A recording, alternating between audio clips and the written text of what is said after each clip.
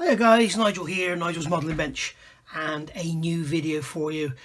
I have spent the last few days messing around with making masters for resins and reviews and this, that and the other. And as you know as well, I've got the Sherman on the go.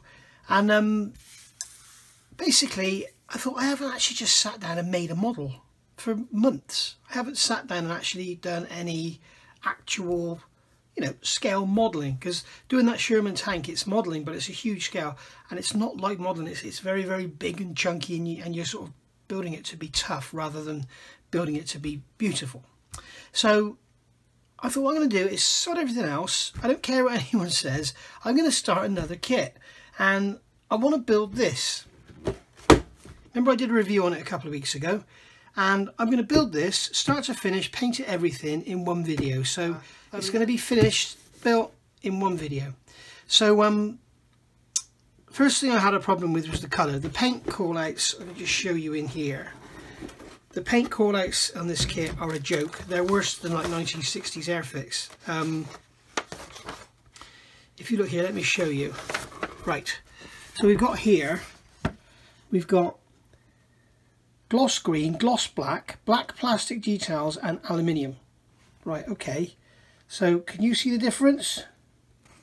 I mean, we can see there those steps are black, but only just. Now the rear fenders I've looked, and some seem to be black in references and some seem to be green. So I think I'll stick with the black just to break it up a bit. But certainly the steps on both sides, the toolboxes, the air cylinders, whatever they are, they're black. I'm going to do the chassis black, wheels are green, and the rest of the thing is green. Now, gloss green, yeah, okay. I have been told reliably by somebody over on ARC that and also a few of you, including Andy Richards, have contacted me and said it would have definitely been olive green. Now, pictures I'm looking at, they look a lot darker than, that looks darker to me than olive green. And also it's very, very shiny. But apparently the correct call out is FS34087, which is this one, which is a semi-gloss olive drab. So I'm going to use that. So that's Mr. Hobby Aqueous 304. And you can see it's not as dark as what is on the box front, but I think it'll look quite nice because it'll be a semi-gloss. I'm going to use this for the tyres. This is my Mr. Hobby 77 tyre black.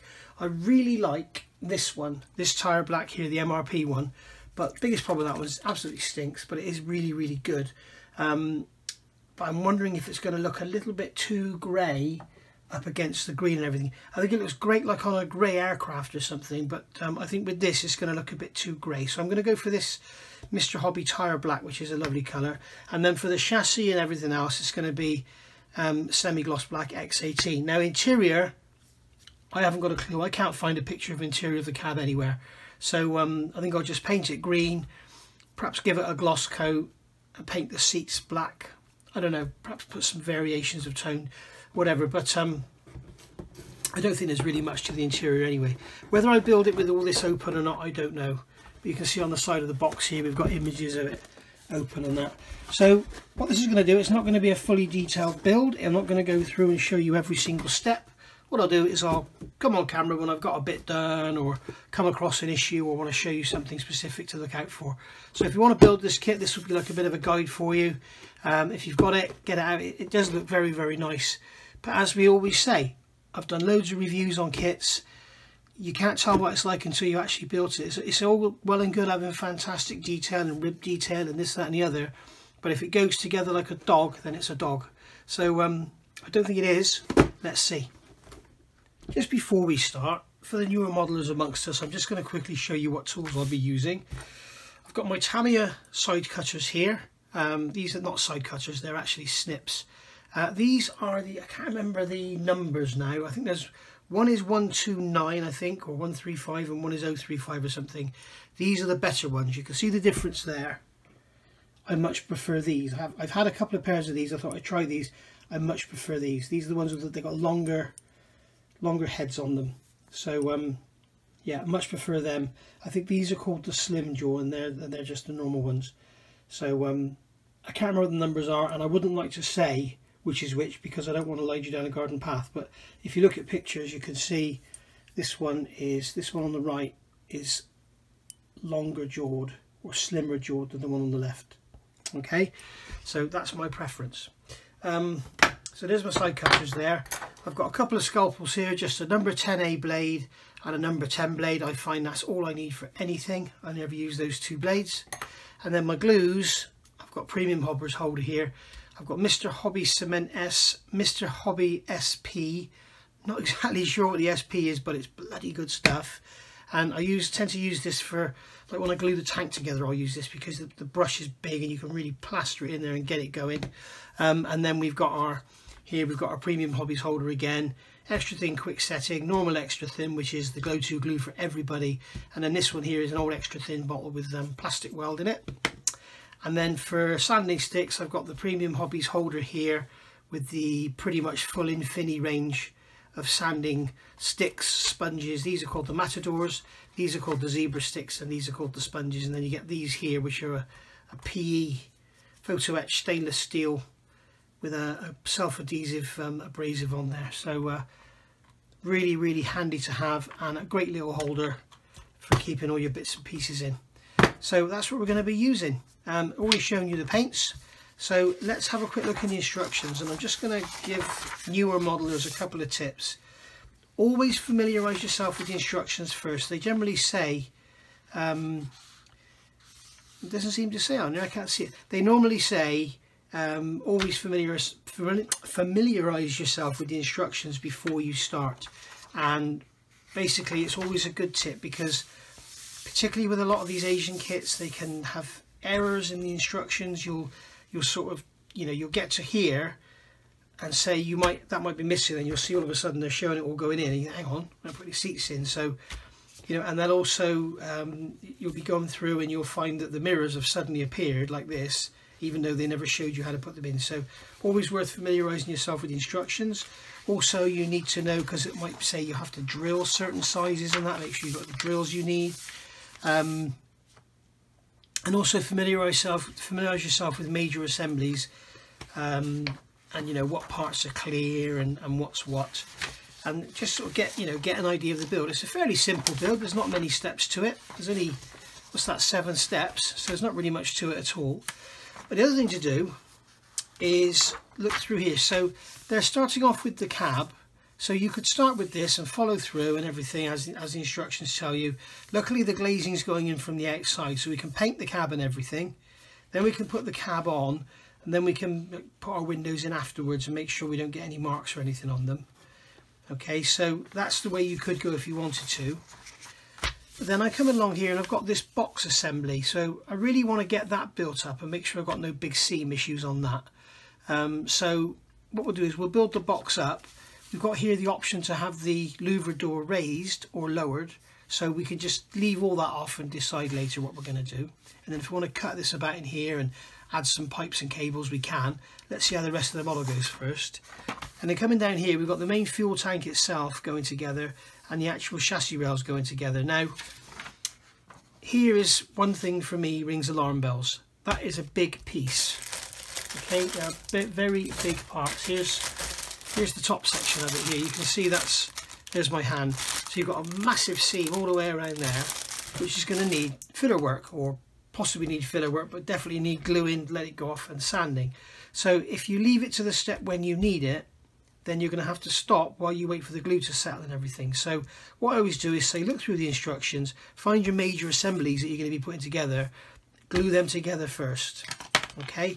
And then looking through here, so basically, yeah, the only major assemblies we've got the wheels and tyres, which they can probably wait a little while. We can build those while we're waiting for some paint to dry. But we've got the chassis itself and the fuel tank. Main thing is going to be the fuel tank. So that's what I'm going to do first. So I don't need the instructions for that. B52 nose there falling off. Nice to have a break from this stuff. Like, I'm mad with this B52 nose part. So I'll get that glued together and then I'll be back with you. Okay, so just quickly. This tank's got some massive sprue connection points on, which I've just roughly sanded down. Never really worry too much about sprue connection points on a seam, because you're going to be working on the seam anyway. You can also see we've got sink marks here where the little sprue location points are. so that's a bit of a shame. But you know, we're going to be filling in there anyway, so it's not so much of an issue. And also, if you look at it, this is the bottom side. It's handed. This is either forwards or back. So luckily Kinetic have engineered this kit, sorry, should I say Skunkmodel, they've engineered this kit, so if you look at these alignment pins, if you actually line up the sensor pins and put it together, when it's the wrong way round, it's stepped like that. So this is something that good model companies do and bad model companies don't, and it's all in the engineering design. You know, if an engineer designs the tool in so that you could put that either way, then you know, possibly 50% of the models being built will be built the wrong way. So this here is now a nicely sanded, ready to go. I've gone in between here, I've sanded here with a 220 grit zebra stick, and I've basically just sanded all that flat. So what I'm going to do now is come along with my contactor, which is probably going to be blocked up. Yep, so what I can do now is just unblock that and then I'll be back. Okay, so now you can see I've got a nice bead of that contactor cement all around there. Being careful not to touch it, and make sure we get this the right way round. So that is the wrong way round, so this is the right way round. We can line up those pins and just push this together. And you may be asking yourself, why are you using that glue? Reason being, when you've got a large seam like this, like say a pair of fuselage halves, what can sometimes happen is you do the normal sort of, you know, you hold it together and you come along with your extra thin and you drop it in. You may end up with a dry area. With this, you're guaranteed to have glue everywhere. And what I can do now is come along with this Mr. Cement SP, and I can run this into the joint. And that's going to really guarantee that we get a proper solid weld. Now the downside to this is, because this is a solvent based material, the glue I mean, the joint is going to take quite a while to cure, and if I come along too quickly and try and sand it, fill it, whatever I'm going to do, it will sink back and you'll end up with a line. So one good way of ensuring we get a really good solid joint is to do it like this. But the downside to it, as I say, is it means we're going to have to wait. Now you could use super glue and then you won't get any shrinkage at all, but the problem there is you use super glue, it's quite brittle, so if you squeeze it like this and make that joint, you know, just flex a bit, it'll just crack and split open, and that will show under your paint. So that's like that now. I'm just basically saying this a little bit just for the newer modelers. So what I'm going to do now is hold this with my fingers, and I'm going to put some rubber bands on it, but what I don't want to do is put rubber bands on it while that glue is still really wet. I want to wait for it to go tacky. So I can feel it with my finger now, and I can feel it's gone tacky, it's sticky, it's not wet. The problem is you put rubber bands on there and the glue is wet, it will capillary out under the rubber bands and ruin your well, ruin your day. So we can put a rubber band on there like that, put that about a third of the way up, and then we got this a bit too big, it's a smaller one.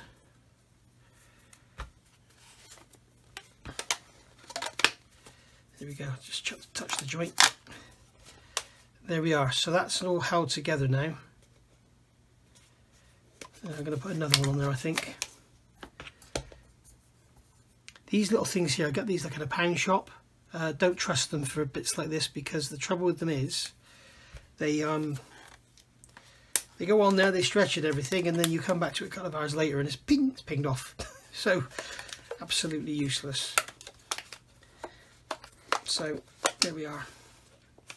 So I'm going to leave that now for a good few hours, let that go hard, and then we can put some filler, Mr. Surfacer, whatever in there and deal with that seam and get it totally seamless. We also need to polish this plastic because it's got a, if you can see it on there, the plastic's got a bit of a grainy finish to it. You can see this side's glossy and that side's not. So that's a feature of this whole model all the way through. Right, so it's been a few seconds for you and a long time for me. Got this box all assembled. Fit isn't brilliant, but make sure you get all the sprue nibs cleaned up. A lot of the sprue nibs actually run into the areas where you want to get a joint, like down in that sort of the miter joint there, and make sure that's all cleaned up. So that's all good, and rubber bands holding that together while that cures. So we'll have a bit of Mr. Surfacer work to do on that. Now I thought I'd get the actual main chassis up together, so that can be all hard and everything when we're ready to use it, rather than have it all squidgy and still solvent like with glue. Now there's a major lot of cleanup on this. This is the actual centre section, C23. You get a centre section of the chassis, and they're telling you to make sure make sure it goes together. They're saying be careful, and what they're referring to is, if you look here, you can see in the middle there's these two, I'm assuming they're gearbox mounts, and you can see they're actually facing upwards. So there they are there. Okay, now, and you can also see that we've got one cross member behind them and two in front, so two cross members in front, so we've got to make sure we get those the right way around. That's also got a little lump on there, but it isn't shown on the instructions, so a bit strange. Also the sides are sort of, because of the draft on the mold tool, they're kind of this shape, rather than, when I say that I mean looking along it like this, so they're kind of this shape. So you want to sand them flat and square, otherwise you'll get your chassis rails on an angle. So I've just sanded them out. Got a fairly coarse 220 grit Infini stick here. This is a zebra stick. I'll just basically just go over until you don't see any of the shiny plastic showing through, and then you know you're good. I mean, the most important areas are by the cross members, because obviously everywhere else it will just push it out of the way if it's in the way. So just go around like this, just sanding it, squaring it up. Obviously it doesn't need to be absolutely perfect, because it's not like a tractor unit where you're going to see the chassis. This is all hidden underneath the fuel tank and the cab and everything else. So so basically, yeah, just make sure it's all nicely cleaned up and there's no horrible edges. Also, all around the inside, what I've done is gone round and sanded that out as well, because you've got edges and there's sort of mold seams everywhere. Just clean them up, make them look a bit better. Now the chassis rails themselves, they're a mess, absolutely covered in mold seams.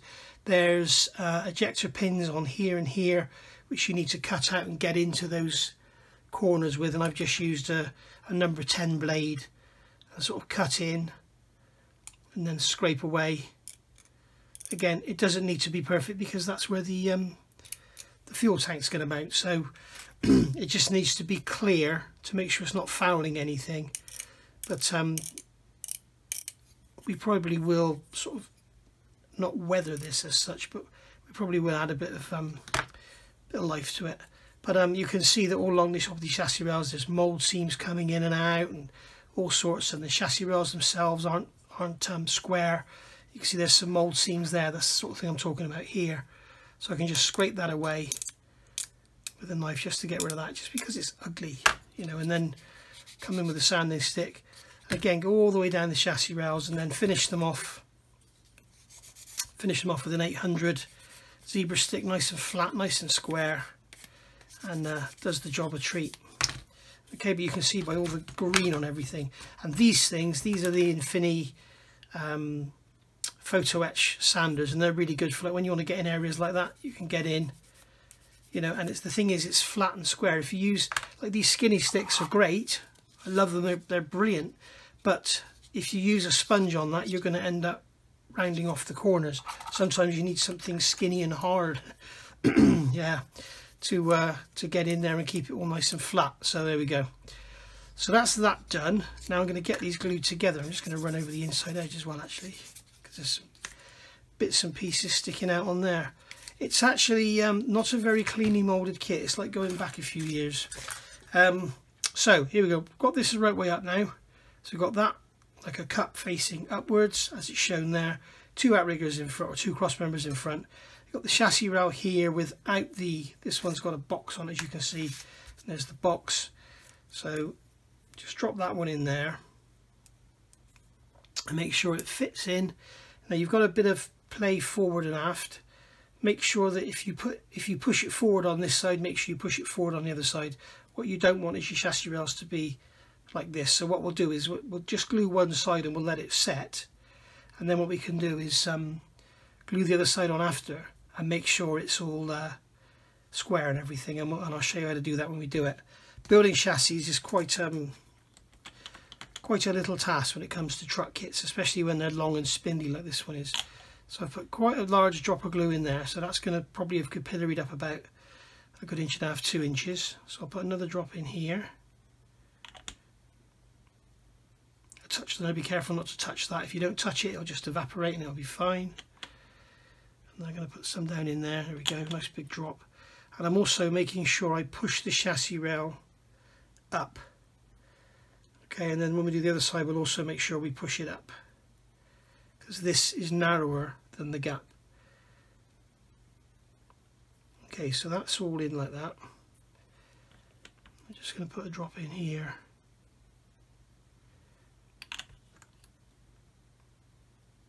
Because we want this to be nice and strong.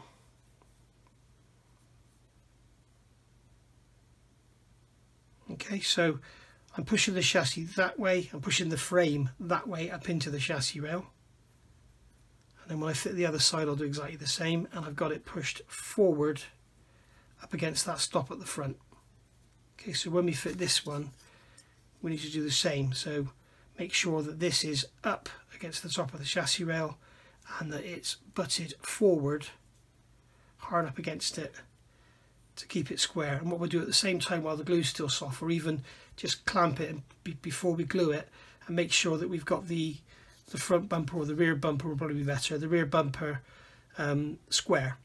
So we want it absolutely square, perpendicular to the chassis rails.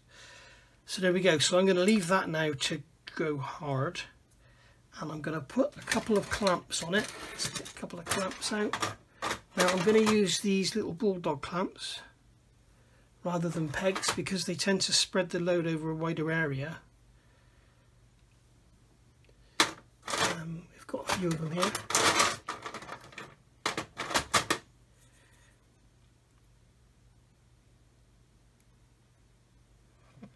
There we go.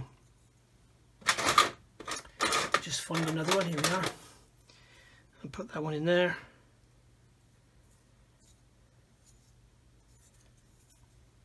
There we go. So I can leave that to go hard now. Leave that for, I don't know, half an hour, and then we can go on and put the other side on, and I'll show you how to get it all square. Right, that's been drying for about, I don't know, 3/4 of an hour now. I've actually just got back from the post office. I've been and posted all your bulkheads and Titanic porthole drilling jigs. So there we go. Right, so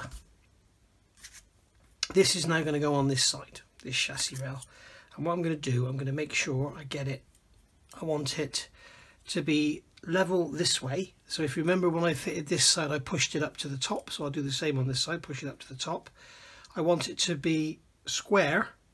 Okay, so I don't want it to be exaggerated like this, so that when the bumpers go on, they're kind of on an angle. I want it to be square so that everything sits perpendicular, and I want it to be straight. Now I've got a 6-inch rule here, but 12 inches better. 12 inches is always better than 6, guys. So basically I can put that along now, and I can see that it's straight. I mean, I need to give it a little tweak on the end, but that's not supported anyway. So it's basically the area in between here and here I'm worried about. So that's all nice and straight. Okay, so what you could do now is tape that to that straight edge, and then that guarantees you when you put the other side on, it'll be nice and straight as well. You can use a 6-inch rule, but you're not getting the full length, and the other problem is it's a lot thinner. It could split into that gap if you used it on that side. So what I'm going to do is I'm going to get some of this contactor. I'm just going to put a drop on there, drop on there, a drop on there, and a drop on there, and I'm going to kind of tack all this together using that glue. So I can put that like that in there. Okay, and then from the underside I'm going to put one of these bulldog clamps on it, and then again I can push this together. I'm pushing it up into the top edge like so. So that's gone up in there now. Okay, so I'm pushing that up nice and square.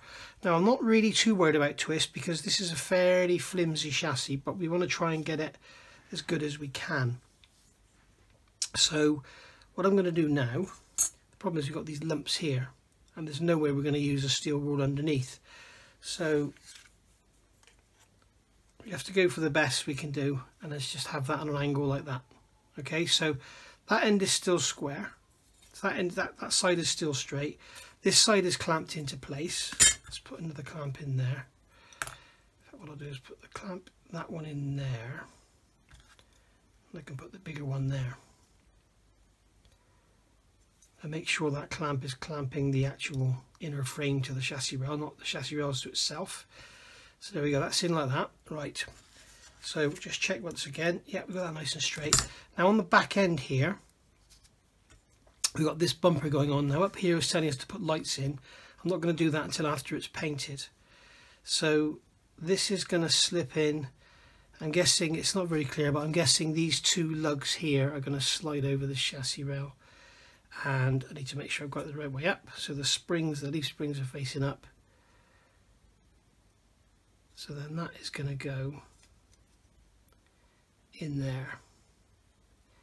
And I'll be honest with you, the moulding on this kit is not very impressive, and the fit isn't much better either. So I'm not really over enamoured with it, to be honest. I'm going to take a coarse sanding stick and just go across here. Make sure I get both sides so they're nice and square.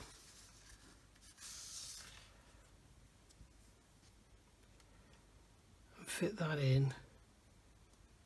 That's better. Okay, so now we can take some of our liquid cement. I'll use this Mr. Cement SP because we've got a nice big brush. We can get plenty in there.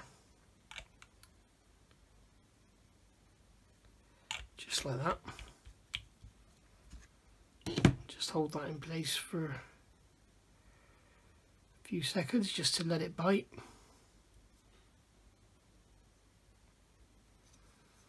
And then we can come along with our rule, hold it against that chassis rail, hold this end of the chassis straight, and we can see, in fact in this instance we would be better off with something shorter, I think.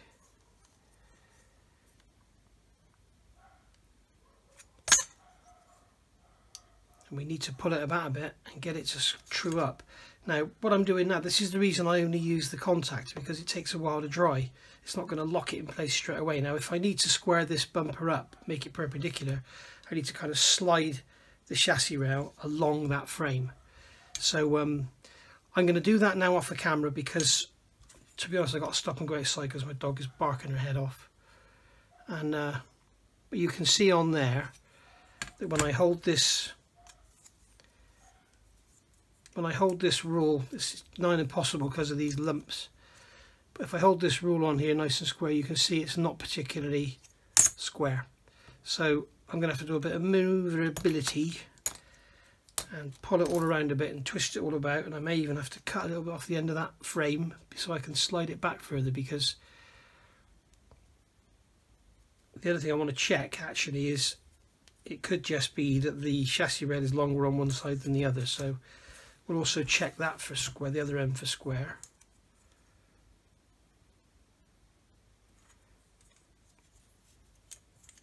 Yeah, these things are a pain in the bum. So I think what I'll do is I'll get an even thinner ruler that will sit down in between the chassis rails. And then I can put this one across the end and see if it's square. It looks like it's slightly out.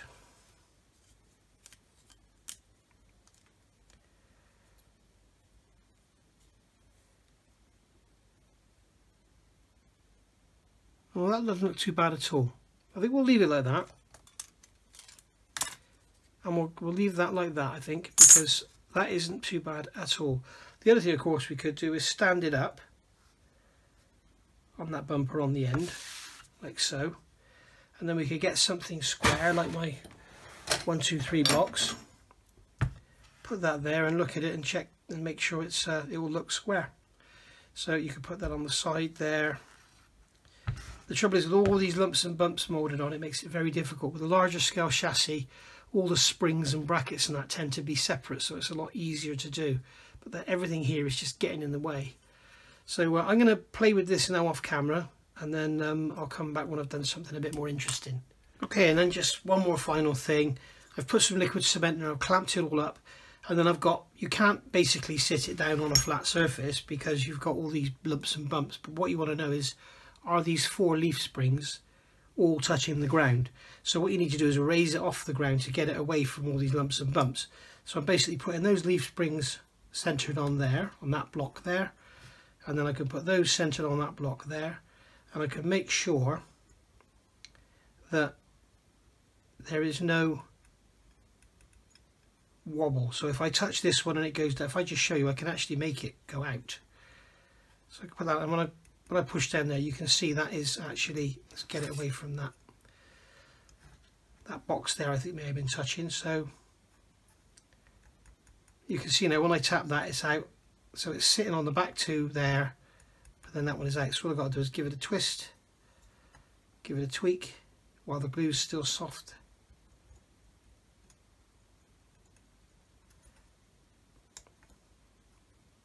Just go back and forwards until you're happy that it's all right. It's a fairly largish model, and it's a fairly sort of floppy chassis, so you can afford to have a little bit of twist. A lot of chassis are very rigid, and there's nothing worse than a truck model that has wheels sat up in the air. There is another way to do it. You open up the holes in the wheels so they're sloppy on the axles, and then you can get it to go like that. But I always try and get my chassis spot on if I can. So there we go. That now needs to dry and not be messed with at all. The other thing I'm going to do is come along in my instruction manual, because we're darting around in the instructions. I'm going to cross off the parts that I've used here. So there we go, that's all I've used. And I think what we'll do in a minute, we'll get that front bumper on, and you've got an exhaust silencer there, we'll get that on as well. There we go, front bumper all built up, fitted. It's got the silencer on the front with the muffler there, obviously to keep all the any risk of any sparks or heat or whatever away from the fuel, so they don't have the exhaust system coming out the front. Something I've done here, a couple of little mods, drill out the end of the exhaust just to make it look a bit better. I'm not really too worried about this seam under here, because this on the front is a separate plate anyway. You've got a silencer which is rusty behind a sort of black metal plate there, so I thought I'll leave that seam and let it just try and depict, I don't know, what should be there. You know, like I said, I could go to town and sort of file that round like the silencer and then make a separate plate, but that's not what this kit is about. This kit is about doing a build complete from start to finish. So there we go, that's the front bumper on. I've also thinned the ends out to make them look a bit more realistic, because the actual kit is like 2 tubes and a bit of sheet metal. So the other thing you could do there is come along with some liquid cement and just brush over where you've done any sanding or scraping or anything, and that will actually remove the any sanding marks or anything, or fluffy bits, furry bits, whatever you want to call them. So there we go, so that's that done. So that's the front bumper on. I've also, now you can see I've had to stagger my blocks because I want it to sit on all 4 leaf springs, but this battery tray here, whatever it is fouling on the bottom there, I think. So I've just got the block like that so that I know it's not fouling. And there we go, we're all nice and square. So that needs to be left now for at least sort of a couple of hours, let it all go hard and solid, so we can move on now and start looking at other parts of the model. Okay, here we are, day 2 now, moving forward, and I've got the cab there. There's a nasty little sprue nib there you need to clean out, and there's a recess here, and it sort of goes into it, so you've got to do some careful carving. What I always do is with a fresh or a freshish blade, one of these round ones, number 10, get in there and just go like that, roll it around and cut it away, and that'll get you all in the clear. And then once you've got it, you can get in there at the end of that blade and just lightly scrape, and you can take away anything that's remaining. So that means your part is going to fit properly. This is all untaped now. I need to check about seams here. I need to see if there's a seam there on the real thing. I don't think there is, so we'll get the Mr. Servicer out that everyone knows I love so much. Bit of a step there, so we'll have to deal with that anyway. Fuel tank there, horrible moulding on the ends, as you can see, big sinks in it and everything. So again, Mr. Servicer on that. Air tanks, they've cleaned up okay. This plastic is weird, it's really hard to cut, but when you sand it, it kind of rips it up. It's very much like the old Revell plastic that you get like the B-52s made of and stuff. So a bit weird. Axles there, they needed a hell of a lot of cleanup, loads of flash and stuff on them. So, but I've just glued the prop shaft in them just so I can twist it, manipulate it afterwards if I need to. Chassis all done. I've got some boxes built up and glued onto them. Got added these supports on the rear bumper there, and yeah, all coming along nicely. Tyres, a bit of a disappointment, very weak. Some pretty weak moulding. You can see this one's got a load of sinkage in it. So what I would suggest is look at your tyres, get them off the sprue, and then make sure that when the ones with the sinkage go on the inside at the back, and then you've got your good tyres on the outside. So you get a, you know, that sinkage tyre is hidden. The other thing you notice, there's no tread whatsoever, nothing at all. So basically what I've done there is I've glued them all together, gone around, sanded them, then I've gone around with some glue again to clean up the sort of the fluffy plastic. So we've got like a shiny surface on there now. And I'm going to try something, and I'll show you in a minute what I try and recreate some tread. Now this main tank on the back, I've gone over with my sprue goo. If you don't know what sprue goo is, basically it's styrene sheet and scrap in Tamiya extra thin, in an old extra thin bottle, and basically you just let it all melt and it makes up a goo. It's called sprue goo, but I tend not to use sprue. I've done a couple of videos on it, and I've got one in the sidelines waiting now. I'm going to do a beginner's video, and I'm going to be getting that out. So what I'm going to do with this, I'm going to come in with something really coarse, like this is a 150 Infini zebra stick, and I'm just going to lightly sand over this now, and basically try and remove the majority of this sprue goo from the surface. Now this stuff has been on here for, I don't know, 18 hours now, so maybe 16 hours. But basically you have to remember with sprue goo, it does take a while to go off. Now we can see straight away when I'm sanding, what's happening is it's sanding down here, and it's sanding down here, there's nothing in the middle. So we either need to sand away a lot of our tank to get a flat side, which means we may well lose some of our shape, and we also need to do the same on this side, because this side is exactly the same. It's just sanding along here, look, and along there. It's not actually taking anything out of the sprue goo hardly at all. So I think this calls for some filler. Let's see what the ends are like. Again, I'm sanding the ends, and you can see I'm not really touching the sprue goo.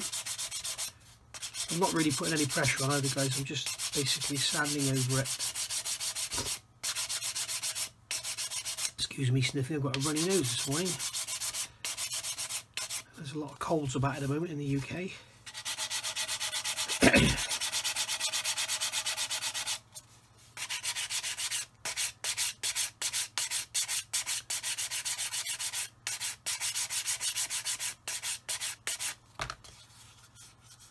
There we go. So we can see that that area is a little bit raised. Just going to wipe this on my jeans.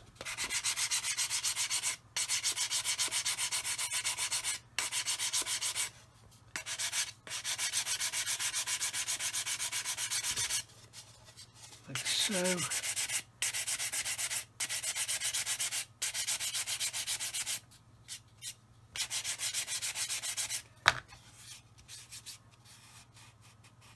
There we go, we can see we've got a little bit of a step there.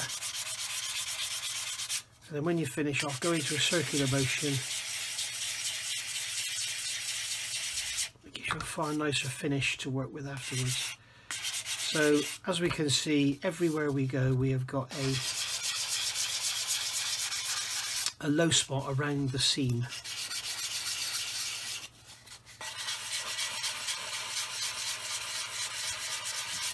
Which is not good at all.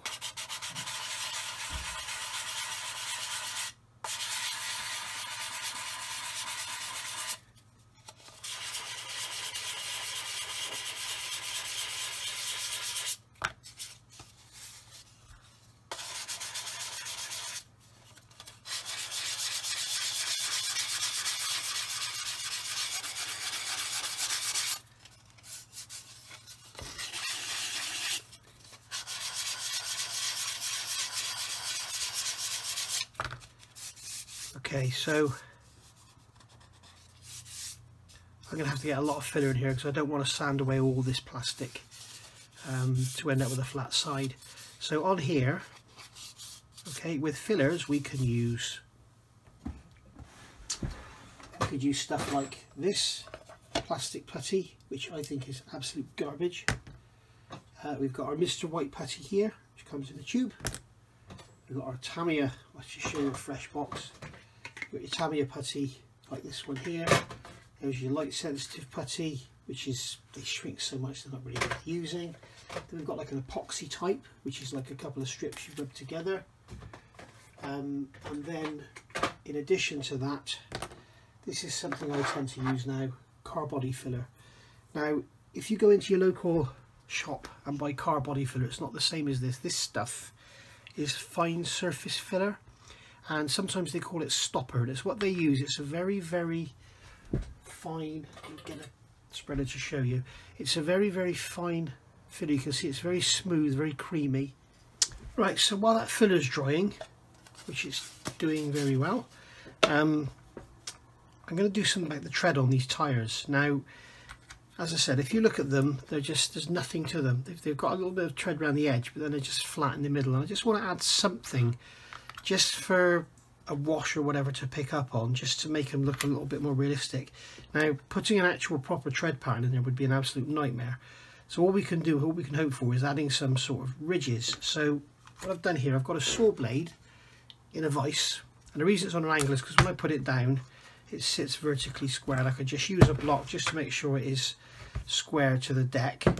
And then what I can do is take my tyre, make sure it's face down and not on the back so it's rocking, and then I can just hold this vise and then just turn. I'm just pushing the tyre into the blade and turning it. I'm just going to go around a few times.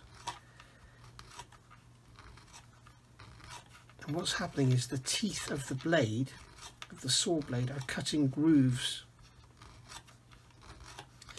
into the tyre. And as you can see, we're starting to get some sort of semblance of lines. Now, as I say, it's not at all tidy, but it's something. It's better than having nothing there at all. So I'm just going to keep going until I get lines all over the surface, and then I know I've kind of squared the wheel up then.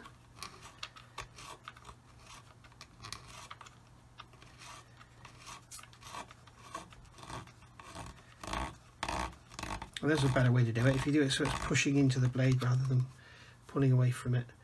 And there we can see we're getting there. Let's try a different one. Hopefully it's a bit more square. In fact, that chattering may help with the tread effect, because it may put some non-linearity into it. Is that the word I'm looking for?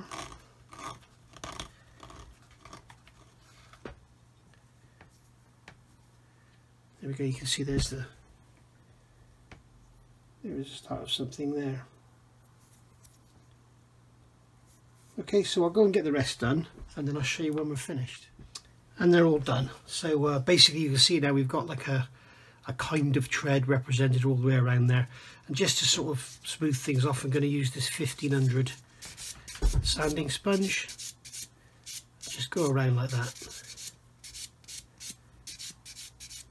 And that will just basically remove any of the sort of fluffiness from the rust sanded earlier.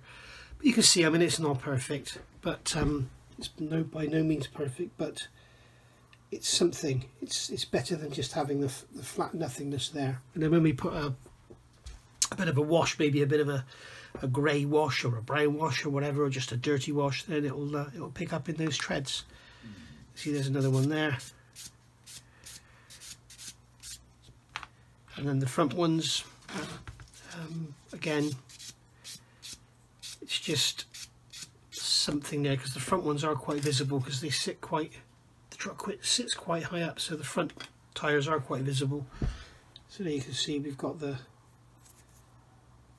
the tread around there. It looks terrible at the moment because it's all covered in, it's all sort of white plastic dust, if you like, or light green plastic dust. It's just a simple little mod that you can do to your basic old kit, just to give it a bit more life, really. Okay, so now we'll have a look at doing this sanding on here. Right, so we're going to look at start sanding this, and I'm going to use a 100 grit sanding stick. You can see here the kind of finish you get. I've just gone over this, the end of this fuel tank, and you can see it's very, very smooth. It dries very quickly. I mean, this is like literally, as long as it took me to do those tyres, 15-20 minutes after I put it on, it still feels slightly sticky, and it does for ages, but I found that once you break through the surface, it's fine. You need a dust mask. You really don't want to be breathing this in. It's the same as resin and stuff, so I'm going to have to talk now through a dust mask, and hopefully you can still hear me. But basically just going to come on now with a stick, sand through here. As you can see, it makes a lot of dust. We just want to get the basic shape and remove as much roughness as we can from the filler, and then we can use the flatness of the stick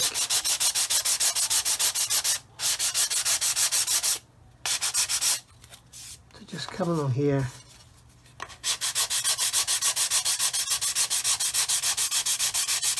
and once we see the plastic starting to appear on the edges there, then we know we can stop. Okay, so put the 100 stick down, get a 150.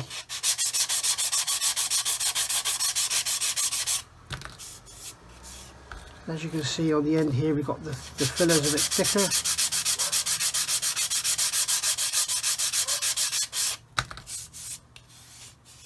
And there we go, and that is very, very smooth. Now I'm not too worried about scratching the plastic up here because the finish needs polishing anyway. Remember I showed you just now, it's got that very grainy finish on it. Okay, so we just take the filler away from there. Be careful not with your standard stick not to start hitting all this detail because it's a coarse sand, it'll just knock that detail off straight away.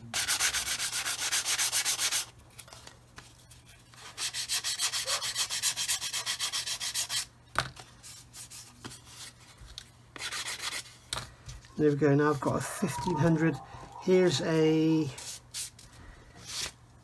I can't which one this is, I think this is like a 200 grit sponge.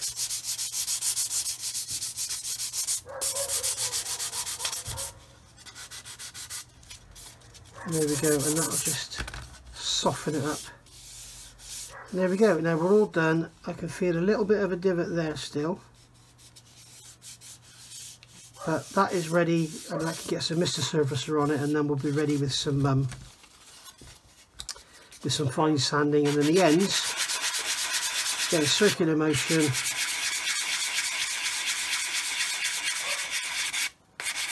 just going to come in there,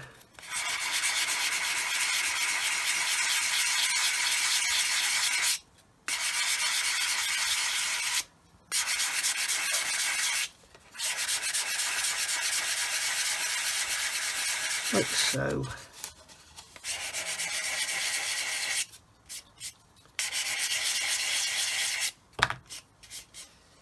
And then with our sponge, 1500 sponge, give it a clean up, and then we can come around the corners. In fact, I'll use like this is an 800 grit sponge just to clean the corner up, put a bit of a radius on it, and there you go. So, and then this plastic here, where it's all grainy, you can see this grainy finish on it. I've got an 800 grit sponge here, I'm just going to go over it and blend it, like so. You can see that grainy finish has gone already.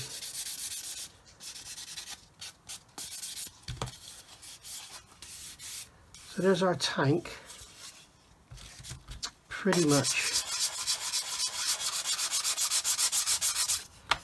ready for primer.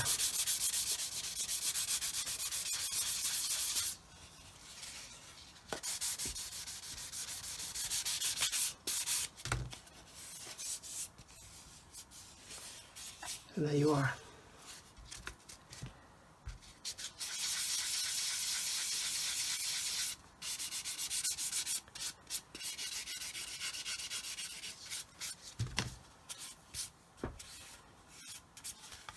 Okay, so you can see sprue goo in there and body filler, and I can still feel some little lumps in the middle, so it still needs a bit more work, but you get the general idea. It's so quick and easy just to put this on, sand it back, you know, and you're not waiting forever for it to dry, and you also know that once it has dried it won't sink back like most of your other things will as soon as you start putting any sort of quantity on there.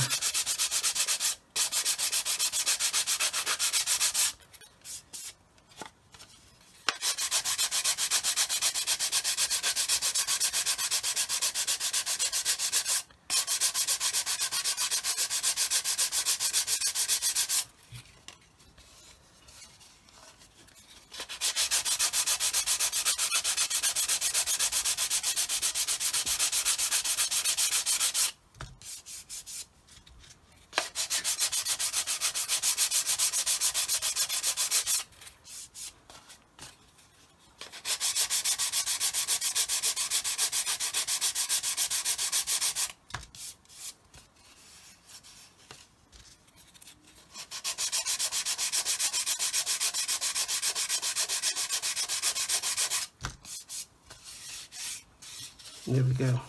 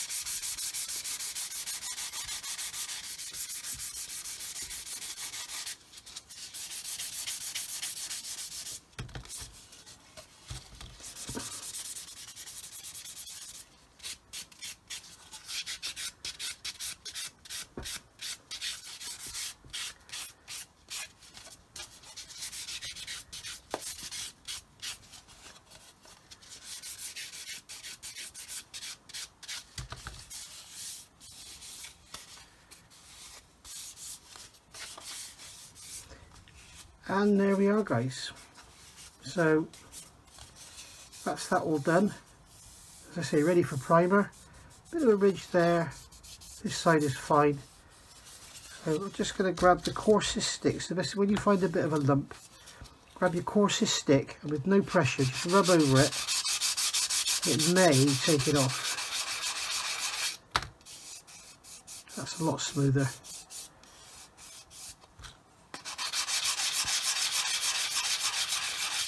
because the trouble is when you're sanding, you've got the plastic, you've got your sprue glue, and you've got your filler. And when you've got 3 different mediums which are all different hardnesses, when you sand it, it's very difficult to get it flat unless you use coarse and no pressure. So again, no pressure, and again, no pressure. We're just breaking it back, and then a final polish with a 1500 sponge. Yeah, it's still something there, but anything that's there now will come away with primer. Okay, so sorry if that was a little bit boring for you, but it's good for beginners to see how to you know, how you can use filler and stuff and not sort of sand all your model away when you're trying to get rid of seams. But we can see we got like a low area there, a low area there, all along there is low, big low area there. The ends are actually quite good. There's a bit low area there, but you know, like I say, you don't have to just sand the living daylights out your model. And as I say, the biggest enemy here is heat. If you start sanding and you start to feel heat, stop. It means you're pushing too hard, and what will happen is the plastic is starting to melt, soften, and you won't get it flat while it's soft. Okay, so I'm going to leave that for a few minutes and then we'll get some primer on there. Alright, so as I said, I won't be showing you everything, but I will show you a few bits and pieces as I go. So these have had their Mr. Surfacer on them now, and then the joints have been sanded, all nice and smooth. I've gone round and scribed in the doors, because the doors just have a little line here, a little line there, and that's it. So I've gone round and scribed in the actual door lines, and also there was no line down there, although there is a line down that side, and there's some mold lines all around the front here, and there was no seam here. So if you are building this and you want it to look at, you know, half decent, then go around and scribe them. And yeah, if you want it to look half decent, do a better job than I did. This plastic is extremely difficult to scribe. It's very hard, so the scriber just wants to skate over it. So yeah, be a little bit careful there. Put some more Mr. Surfacer in there. I've noticed there's not a seam, but there is a separate panel there, so I may just put a piece of 10 thou plastic card there or something, just to add a bit of interest. And then I don't think there's anything down this side, but reference photos for this are very far and few between. So as you know, I did the primer and the Mr. Surfacer, and I rubbed that down, and then this has had a coat of MRP Fine Surface Primer, the grey one, which is brilliant stuff, other than it stinks, and the bottle's awful. So what I'm going to do now is with a hard stick, I don't want to use, I'm going to use this one. This is 800, it's quite worn out, so although it says 800, it's more like 1000.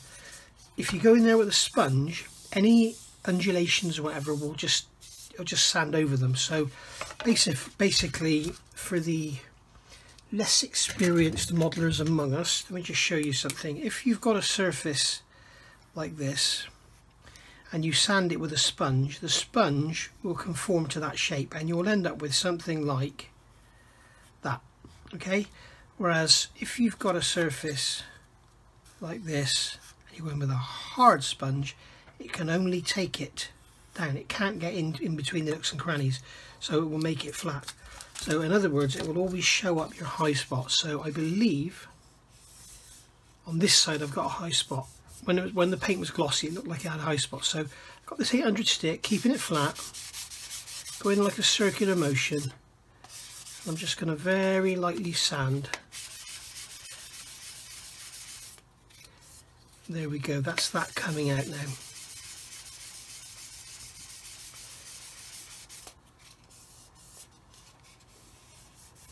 Yeah, I did have a high spot, so just gently sanding, not pushing down, just letting the sanding stick do the work, and it will just level everything out for me. Now I don't know if this is still sprue glue or the actual seam itself moving. I'm not really sure why I've got that high spot there, but I think what I have to do is leave this for another 24 hours now before I do anything with it. And then what I will do is come back and give it another coat of primer and do this again. You can see on this side it's pretty much flat, so we've got a nice seamless join on that side. and then on the ends we should have the same. Notice I'm going in circles so that I keep an even pressure. If I start to go like this, I'm likely to round off the ends. If you want to sand something square, the best thing to do is just go one way. It saves you from actually doing this kind of thing.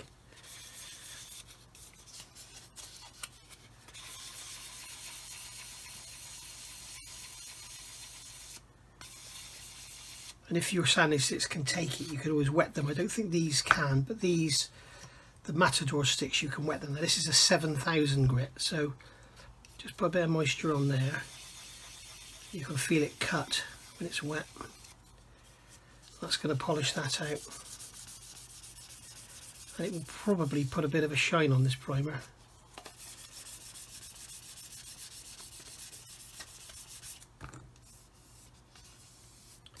We've got to get something a bit coarser. Now this is a 2000 grit. These things are amazing. These are the Infini Matadors. I'd recommend them to anyone. They are incredible. You can use them wet, you can wash them off. The edges don't seem to tear up on them. They really are good. And if you're in the UK, you can get them from Premium Hobbies. I don't know if you can see it there. Yes, you can. This guy here, Ed, down in Weston-super-Mare, Premium Hobbies, and say the code NMB10, Nigel's Modeling Bench 10, and you get 10% off. So even the sale items that have already got money off, you'll get another 10% off. So it's worth knowing. And he's got pretty much the full range of Infini sanding products. And he also does these nifty little holders. I can't remember if I already showed you this, but that's a holder for all the different products. Really handy. If I showed you that a few minutes ago, I'm sorry, but for me it's a few hours ago. Well, it's a day ago for me. So using a sponge now to polish the plastic and just blend that primer in on the edge. Then we can do the same here on the lower edge. Not that we really need to. Just blend that in there.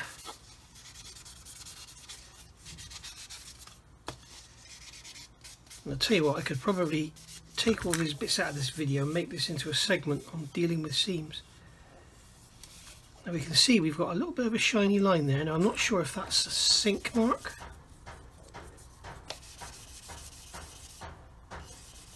Sorry about the knocking, one of my neighbours is doing some maintenance.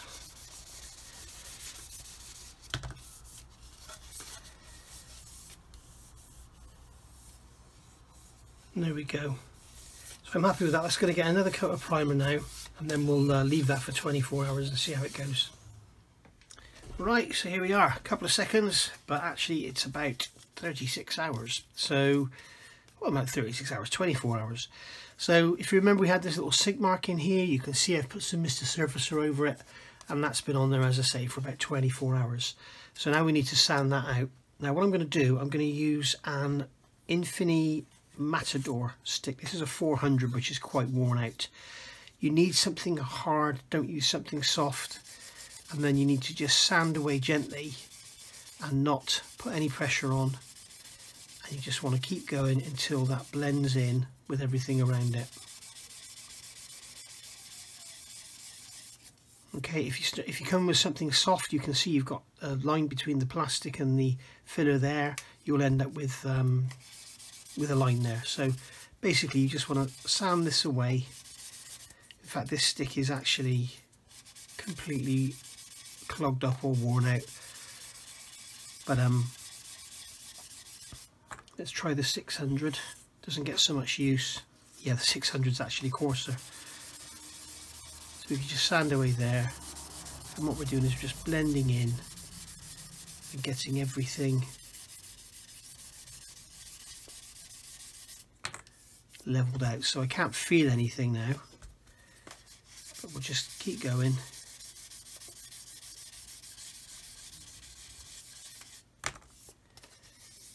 And there we go, and I'm just going to come along with this should be a 1000 grit sponge, and just run along the edges just to blend out in case I put a corner on there by using a flat sander. We just want to sort of radius those edges in. So there we go, so that's that done. Now we're not out of the woods yet. we've still got a little bit more sanding there to do. We need to wait and see if this shrinks anymore. I think we'll be okay, and this is going to have like a semi-gloss finish on it anyway, so even if there is something there, it'll look like a dent rather than an imperfection in the plastic. The biggest objective was to get rid of that nasty seam, and you can see I've also got some in there on this side. I'd forgotten I had it on that side, so we'll use the 600 again and just lightly go over, come around the radius.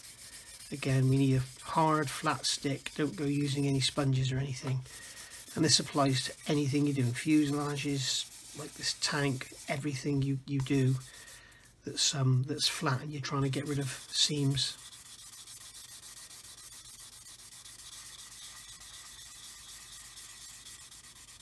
And as I say, with these Matadors you can actually use them wet if you want to.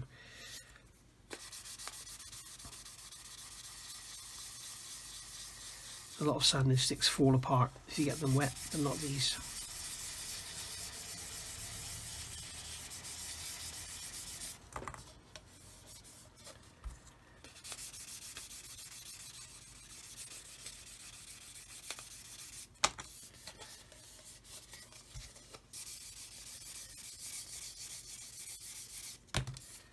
There we go. So you can see we had some sink marks there as well. So basically this could carry on sinking, so we'll just basically leave the painting until the very end and make sure we capture anything that sinks. So there's also been a little bit of movement around here by the look of it, and I think I mentioned it before, just in case I didn't, this is the issue with using sprue goo. It does tend to move around for a few days.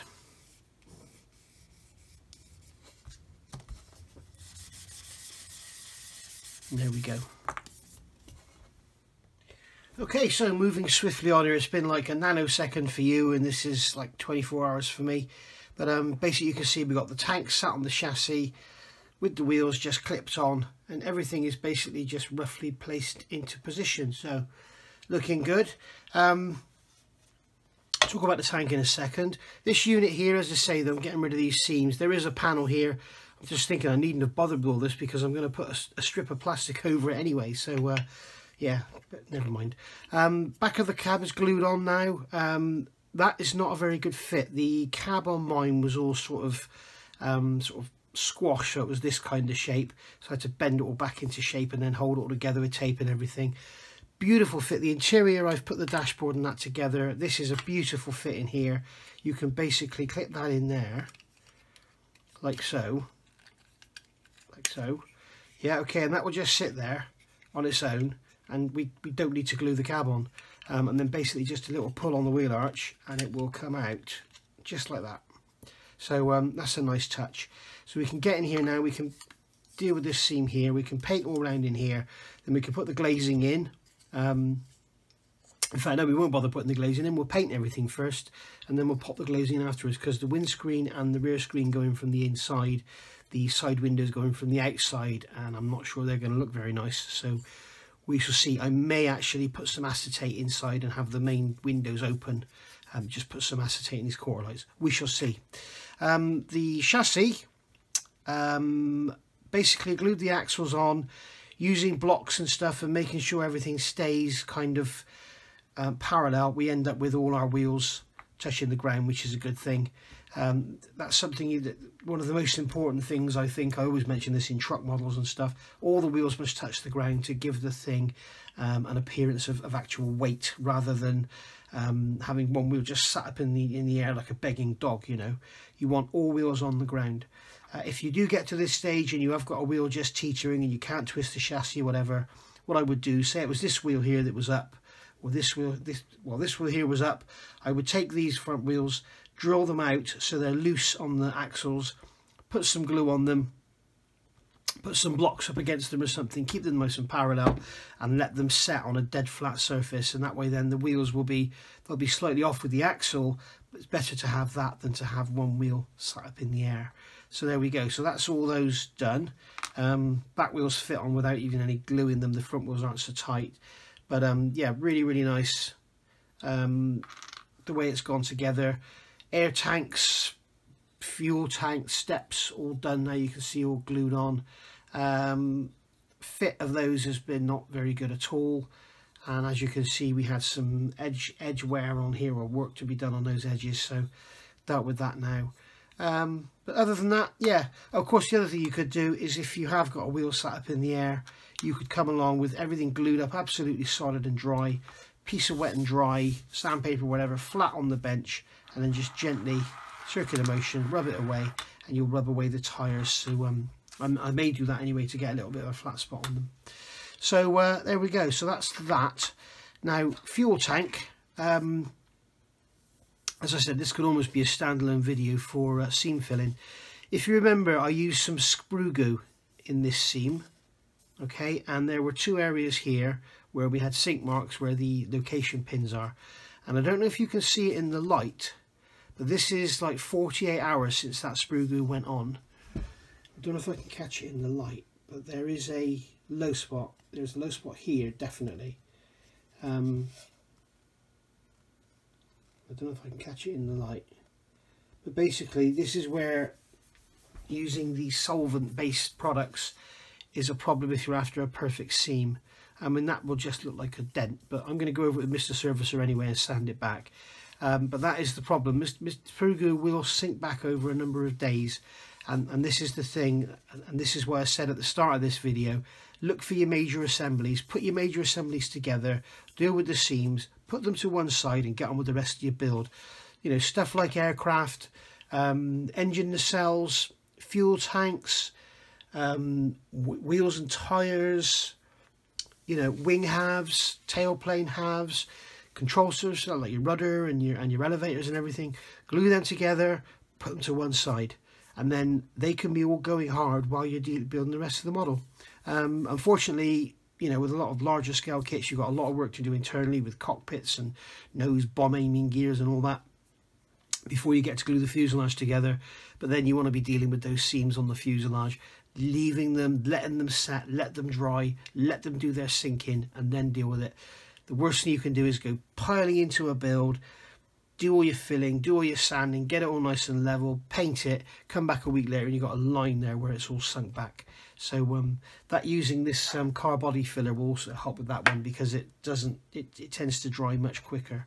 So anyway, I'm going to put some Mr. Surfacer over there.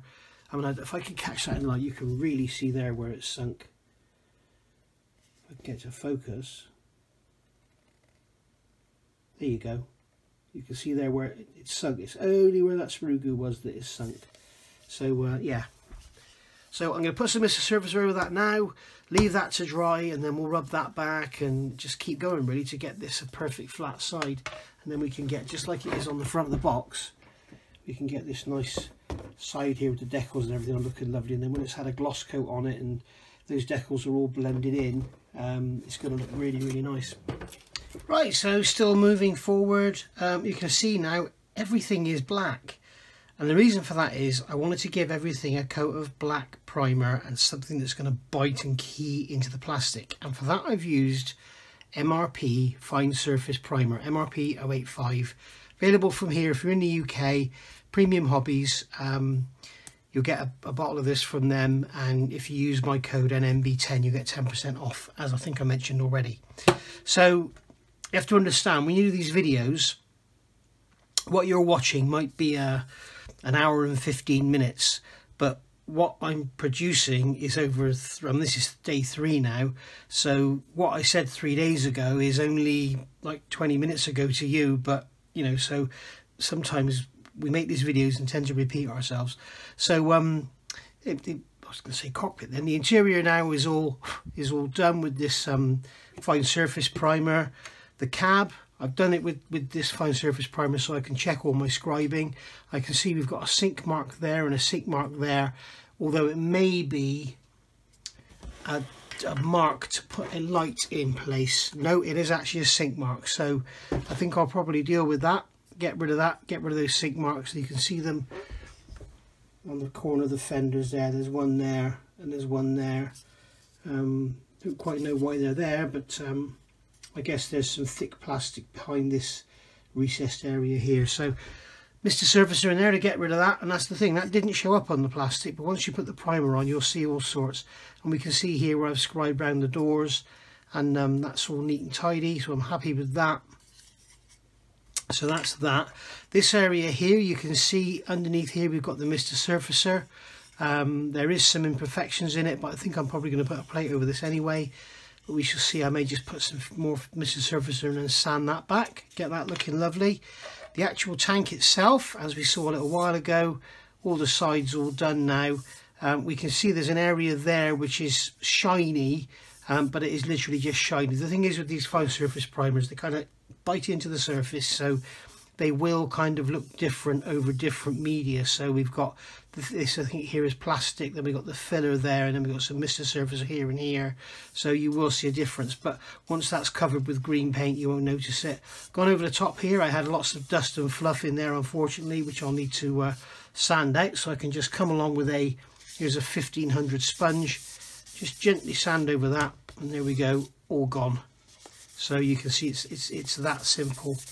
And there's your preparation for your next coat then. And then we've got the chassis here, which is all done, again all black. I've gone over it very quickly, so there's areas that are missed, and I've basically just done this just to give the following coats a key. I will probably do this with X18 semi-gloss black from Tamiya, heavily thinned. And then start doing some masking and painting the areas that need to be green. I think this toolbox area is green. These are no stay black. But you know, you can also see that, you know, we've got seams everywhere.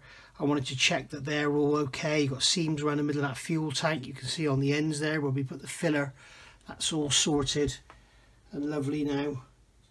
Okay, so you can just see the filler under there. But yeah, nice and smooth. This fender actually, I don't know if I mentioned it, it actually broke. The fenders were too closed up, so I had to sort of spread them out, and this one just snapped. It's got a, you can see it's got a weak spot in there, there's a gap. But yeah, on the whole, going together nicely. Right, moving forward, we've got painted wheels now, and these are masked with discs of masking tape, cut with a circle cutter. So we can just push that masking tape in there, and then we should be able to grab the edge of it. This is basically, the wheels are 304 olive drab from Mr. Hobby, and then I've gone over with a semi-gloss varnish from MRP. Haven't used this stuff before, but it goes down really, really nice. Be using that all over it. And then for the front wheels here, because they're convex in shape, it's very difficult to mask them, so I've used blue tack. I might just put the blue tack on, make a blue tack disc, push it down, and then just push the edges in with a cocktail stick. And on one of them I've got a rim of, yeah, this one I've got a ring of masking tape, which I tried and hasn't worked very well. But we can see there that that's been that's looking okay. And then on the back we've got the tape disc here. I should be using my new tweezers that I showed you, shouldn't I, which don't stick to the tape. So there we go, that's our wheels all done. So bit of careful masking, and we can make them look lovely. Right, moving forward still with this build, just a little thing here. The windows you can see in this kit, they actually fit into the cab from the outside, these side windows. Now I've looked at some reference photos online, and it does look as though, you can almost see it in these pictures here, it looks as though these windows are actually kind of bonded into the cab, very much like you see on the back of modern minibuses and stuff.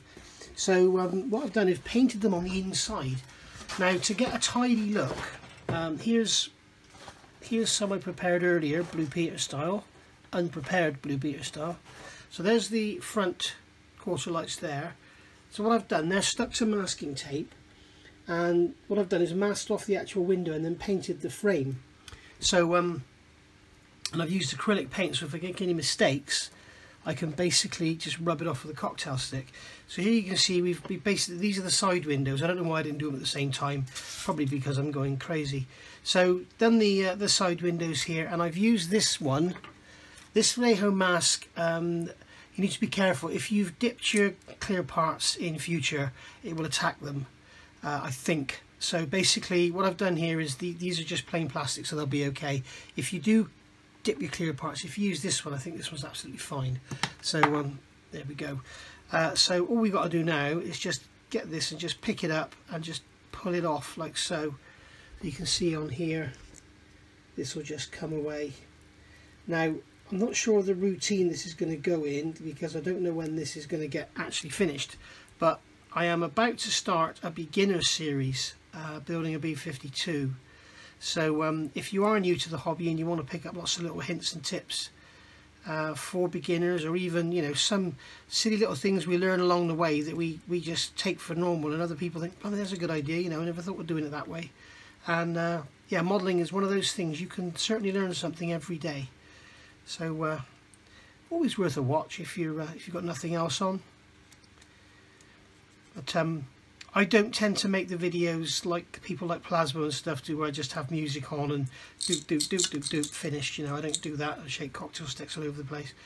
I tend to my videos tend to be a lot more detailed. My biggest fault is not finishing stuff, which I get told quite often. And I get told aggressively sometimes, and that results in people being blocked. So there we go. So we can just scrape that off of there. It really does stick very well compared to the Mr. Hobby stuff. So if it's fragile parts you've got, probably better off sticking with the Mr. Hobby stuff. So there we go. So that's those windows done. So when we look at the back side of them, if I can get one off the tape, just look if I can peel this away. When we look at the back side of it, you can see we've got a very neat black frame on there. So now we can try this in the cab, and I believe the thicker line goes at the bottom. So basically that's going to go like that. So when we've got the green paint on the cab, we're going to get a lovely demarcation between the glass and the actual part itself. So they're going to need a polish as well. In fact, I might even give them a dip, because they're quite scratchy. I mean, I don't believe I've scratched it with this cocktail stick because it's not hard enough, but let's just see if we get a cotton bud, we may be able to just give it a little polish.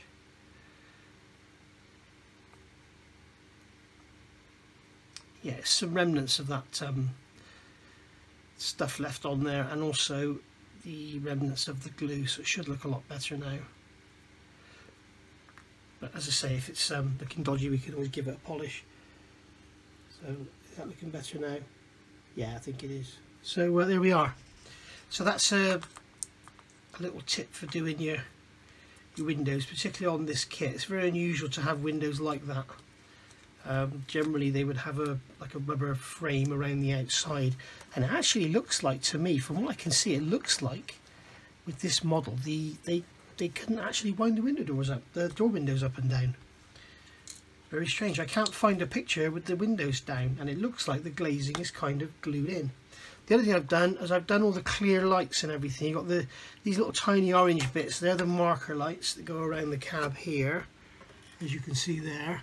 And then we've got some there on the side, and we've got the headlights and the indicators. There's no indicators on the back. If you look at the pictures of the rear, all we've got is like red lights, reflectors, and reversing lights.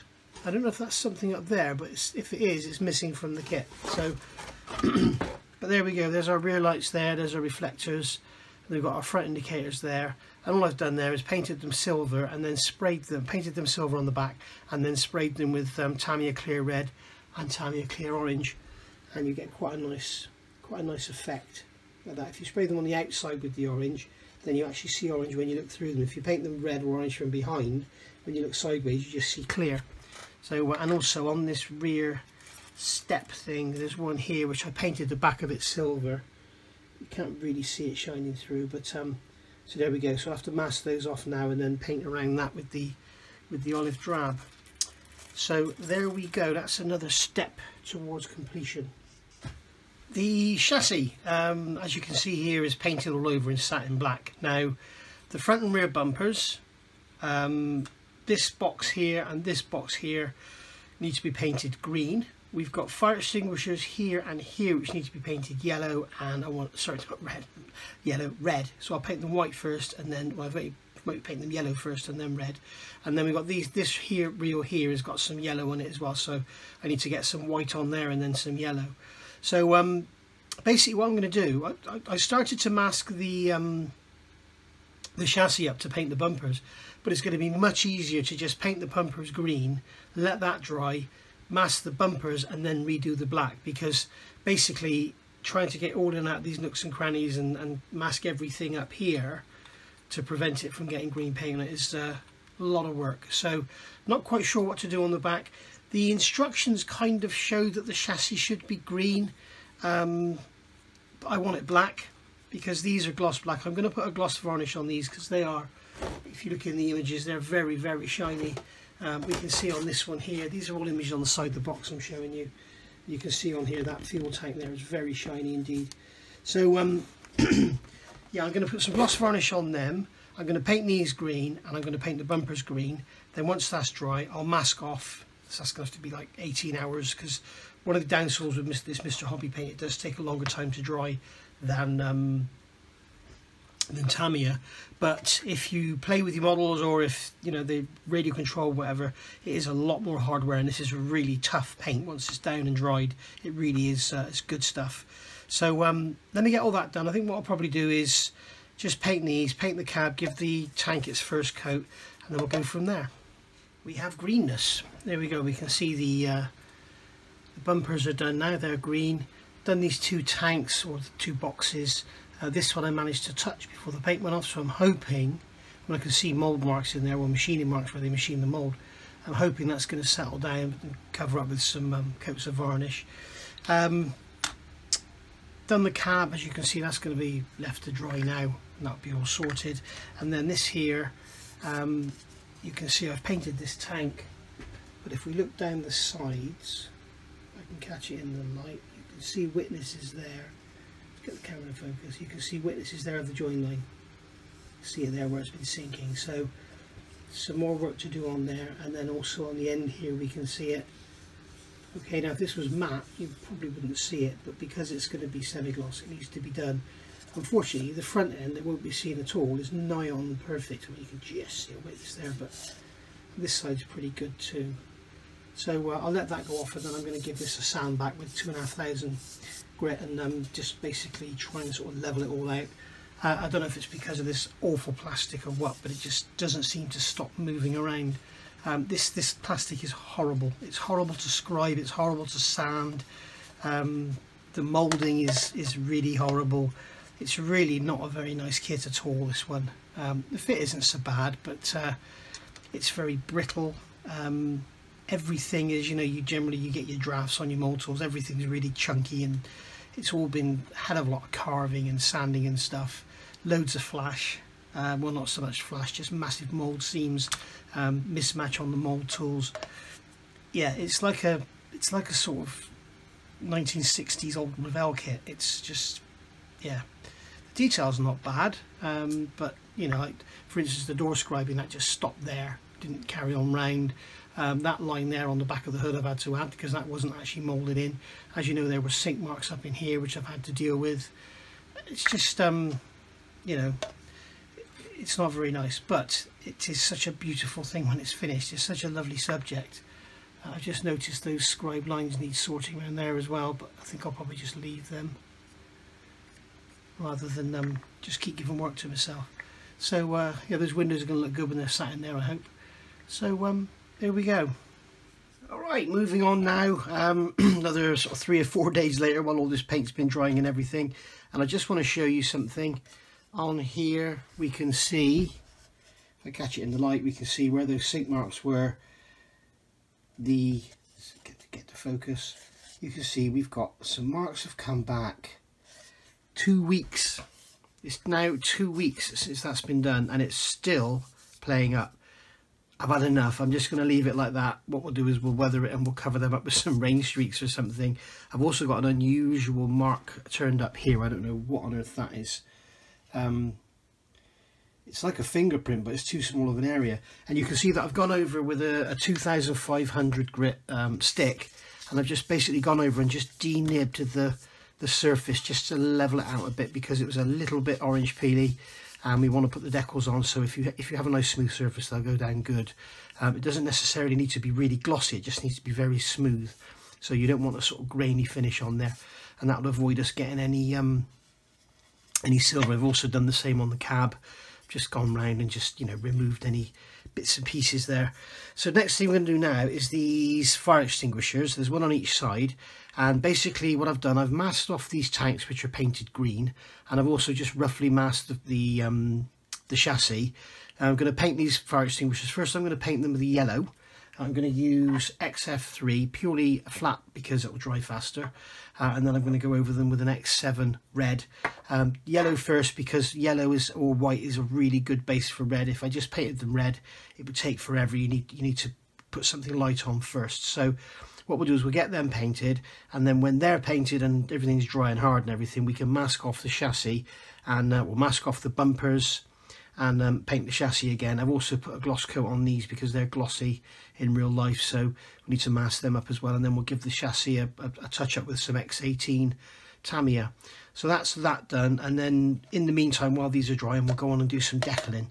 So I've had a couple of people suggest that I'd show more painting on my videos, so I've got my little Iwata Revolution BR airbrush here, which is years old. Yellow in there. We've got the XF3, roughly 50-50 with Tamiya X20A thinners, so it's not too smelly. And I'm just going to find something here to test, like a bit of paper, and we'll just test our flow, check it's all right, it's not all spattery and spitting and everything. So we're going to go very, very lightly. In fact, I'll get this out of the way, otherwise it's going to get covered in overspray. So we'll just go very, very lightly over, and just very slowly build the colour up. We don't want any puddling or pooling or anything. I guess the inside isn't that important because it's never going to be seen, but if you follow my channel, you know I don't tend to sort of fuss about what's not being seen. I tend to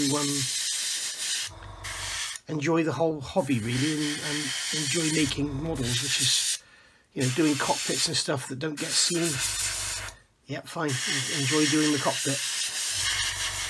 Some say it's not what you can see, it's what you know is there. And that's what I tend to live by.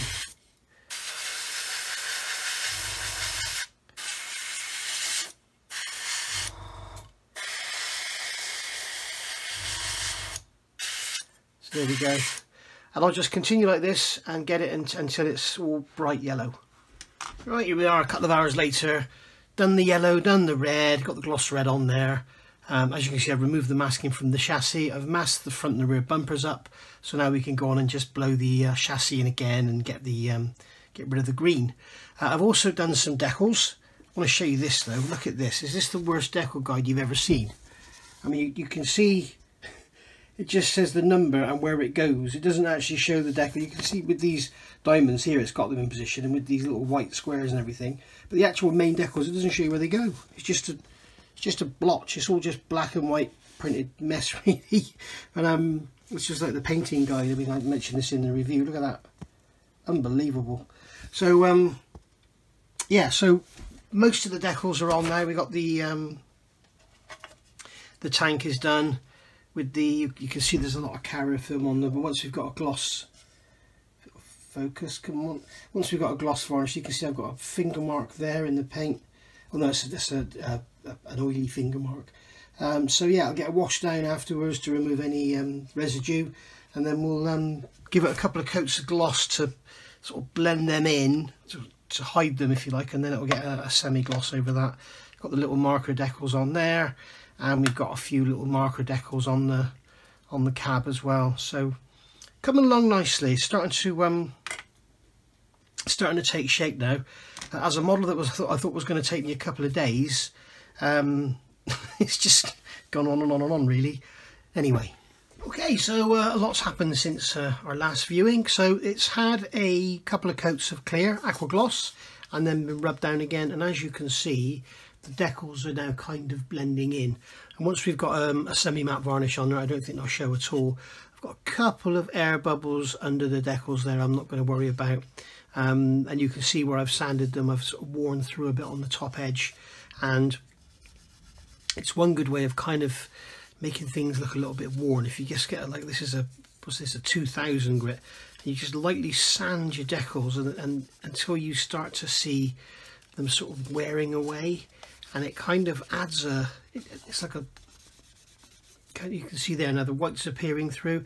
It's kind of as the sun would bleach them and stuff and whatever. I also intend to add some rain marks and stuff and staining on it. I had a bit of an issue with the bonnet. I had some dust on here. I was sanding it and I went through to the black, so I had to paint that again. You can see this has had a gloss coat over all these little marker decals and everything. We've painted the seats grey. I used a Revell light grey thinned with water. I've also given the dashboard, as you can see here in the light, a very, very light dry brushing with a silver. That is totally unauthentic, but when you look inside through the window, rather than just being a black blob, it'll actually give you something to look at. You're not going to see much in there at all because the window apertures are quite small and the clear parts aren't that good. The chassis now, what I did, as you know, we masked off and we painted the fire extinguishers. I've gone over and fitted all these little marker decals on here, and the little marker decals on the end of the bumper, and there's a warning hot surface there for the exhaust. And then obviously where they've gone, I've given them a gloss coat. So basically now I need to go around and get rid of that white mark there, whatever that is. I don't know what it is. There we go. And basically now give this in fact we need to give the whole thing a coat of semi-gloss varnish just to sort of tone it down a bit, and then leave that a little while to dry.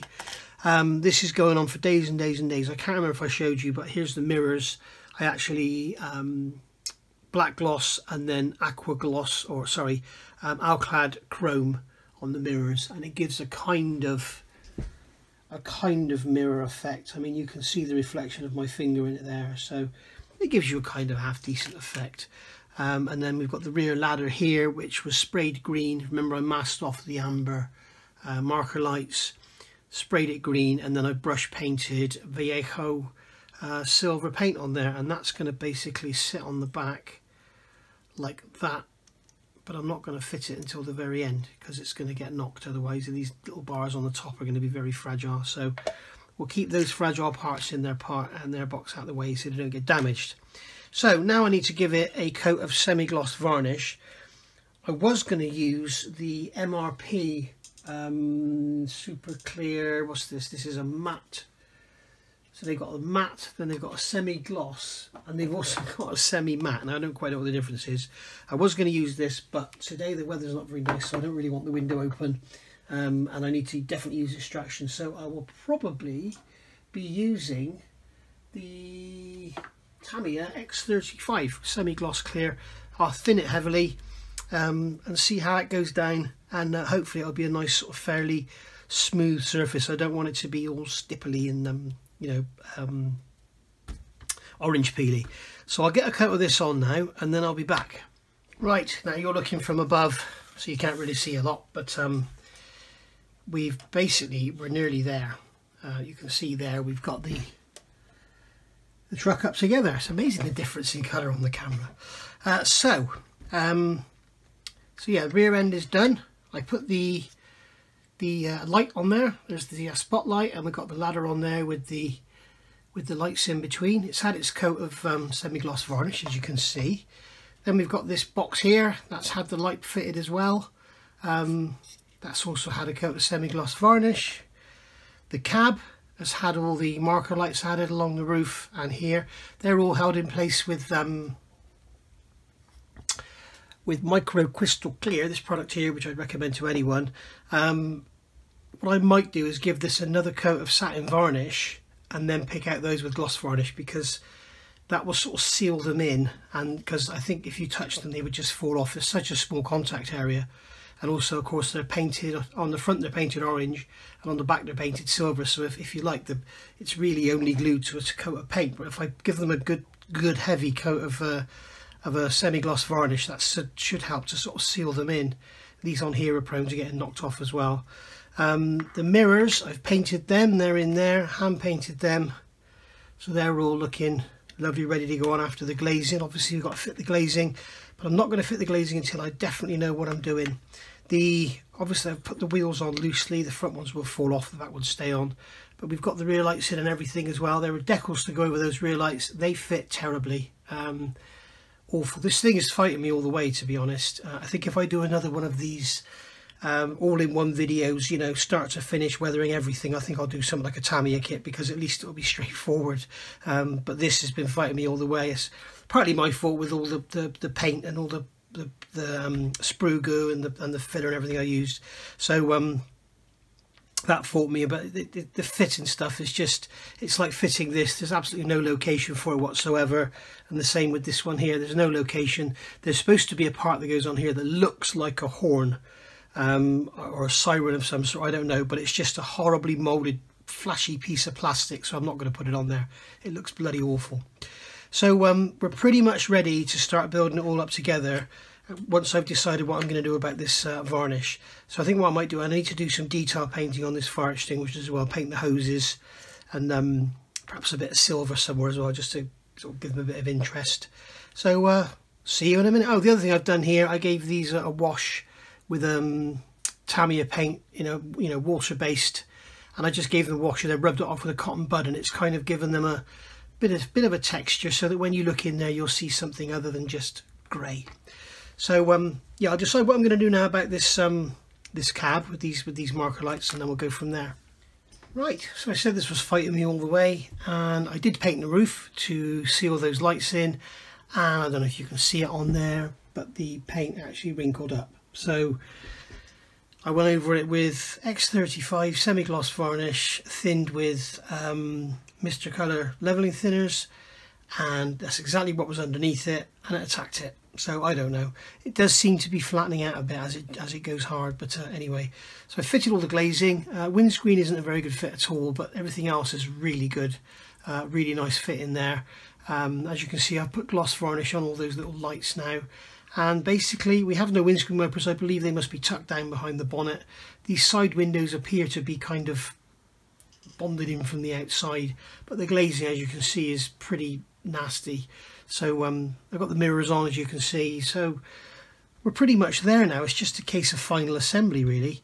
I thought something else had gone wrong. When you actually put the cab on, when you get the cab in place on the chassis, the wheels, as you can see, sit pretty far back in the wheel arches, but then when I looked at the real thing, that's how it is. So I thought I was going to have to start cutting the axle off again and stuff and going for that, but anyway, so all I've got to do now is basically put it all together and do some weathering, or do some weathering and then put it all together. I haven't yet decided.